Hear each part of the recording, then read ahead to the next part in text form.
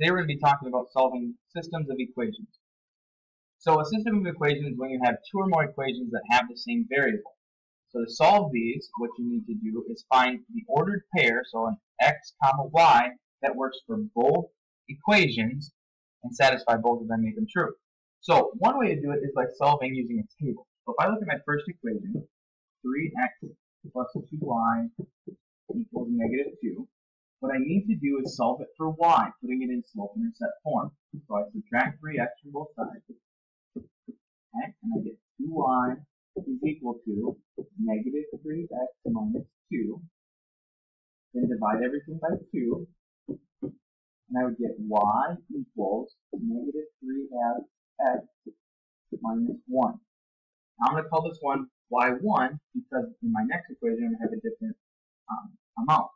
So I take this one right here, I add 4x to both sides, and I get 5y is equal to 4x minus 28.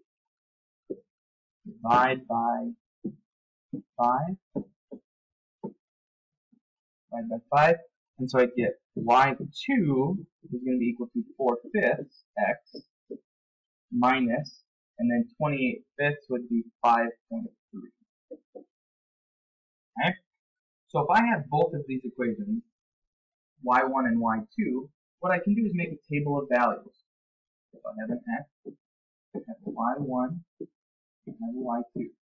Okay? So I'm going to put the same value of x into both equations and figure out what I get. So let's start with 0. 0 is an easy one to put in. Okay, so I put it into the first equation right here.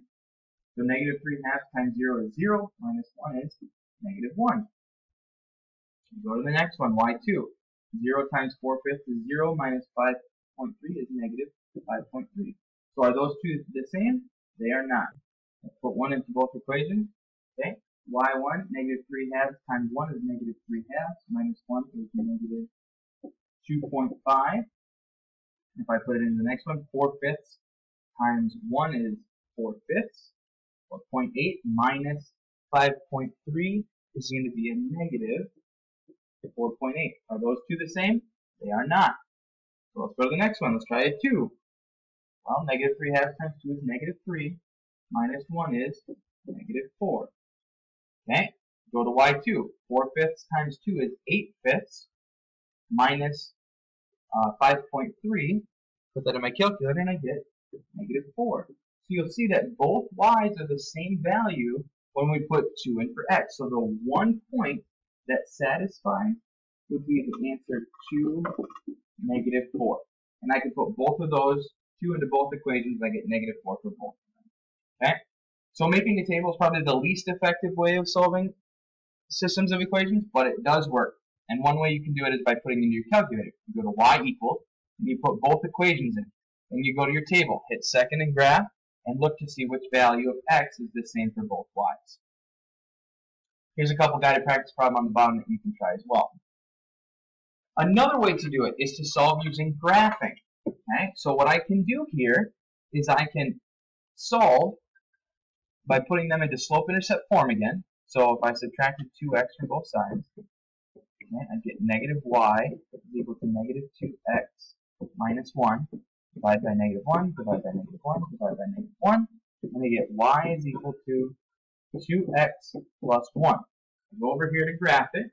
So it crosses at the y-intercept of 1, and my slope is 2. So I go up 2 over 1, up 2 over 1, up 2 over 1, down to back 1. Okay. There's my red line right there. Okay. Now, I go to my second graph, and I solve it again for y. Subtract 5x from both sides, and I get 2y is equal to negative 5x minus 16. Divide by 2, divide by 2, divide by 2. Y is equal to negative 5 halves x minus 8. So where does this one cross the x-axis or the y-axis? Is at negative 8. Right there. Okay, and my slope is negative 5 halves. So I could go down 5 over 2, but that's not even on the graph anymore. So I'll go up 5, 2, right there. Okay, and you'll see my line cross at this point right there. Well, what is that point? That would be the point -2, -3. So the solution to this system of equations is -2, -3. Again, this is super easy on your calculator. You go to y equals, you set them both into slope-intercept form, put it into your calculator, and graph them, and then if you hit the trace button, it'll go right to where the 2 points meet. Here's a couple guided practice problems. I would suggest trying them on your calculator now. Now, there's a couple different things that can happen when you have systems. Okay? The important words are consistent or inconsistent. So consistent systems has at least one solution. Inconsistent has no solution. Okay? Then, if it has exactly one, it's called independent. It's by itself independent. Or if it has a finite number or an infinite number, it's called dependent. Okay? So the important words are consistent, which would be having a solution, or inconsistent, which has no solution. Then there's, if it's consistent, it would either be independent, meaning one solution, or dependent, having an infinite number of solutions. Okay? So the easiest way to do that is to graph these. Okay? So if I graph the first one, 4x plus 3y equals 24, put it into slope-intercept form. Okay? So subtract 4x from both sides. I get 3y is equal to -4x plus 24. Okay, divide by 3 and I get y is equal to -4/3 x plus 8. Okay, so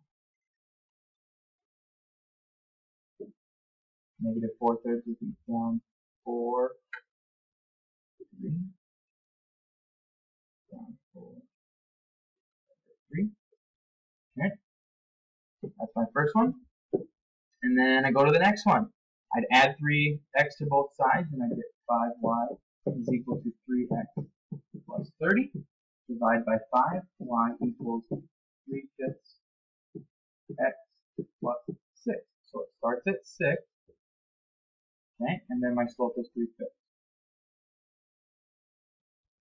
Okay, and you'll see when I graph those 2 points or lines meet at one point.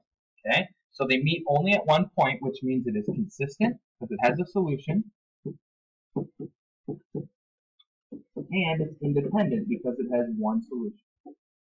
Okay, so this one is consistent, independent. Okay, now the next one, letter B. Let's graph this out. Okay, so if I add 2x to both sides, I get 5y is equal to 2x plus 10. Divide by 5.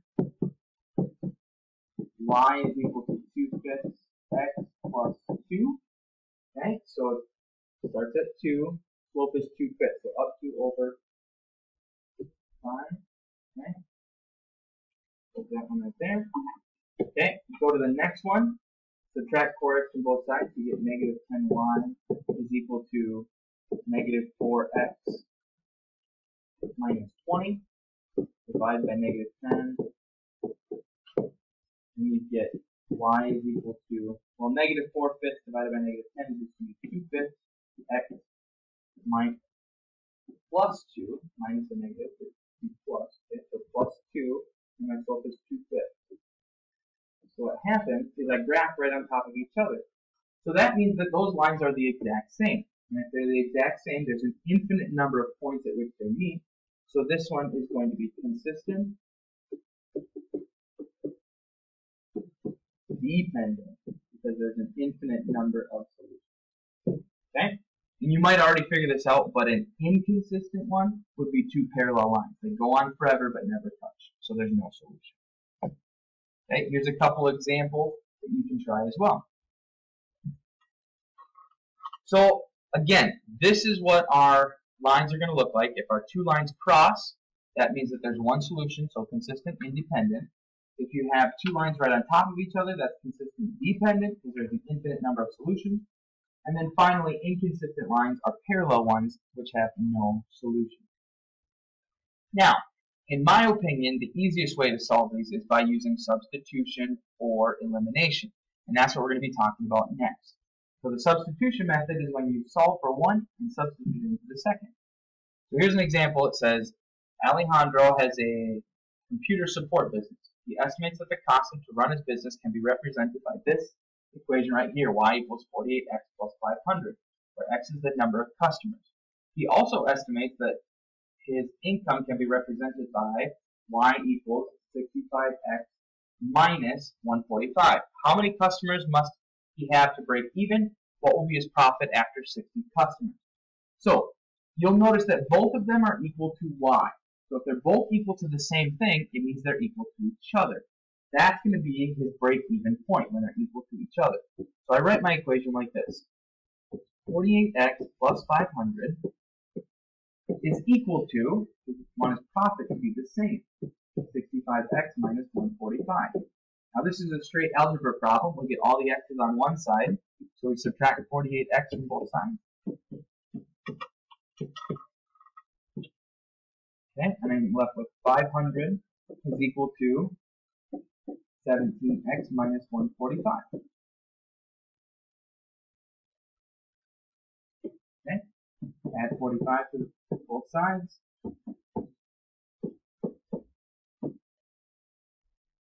And I get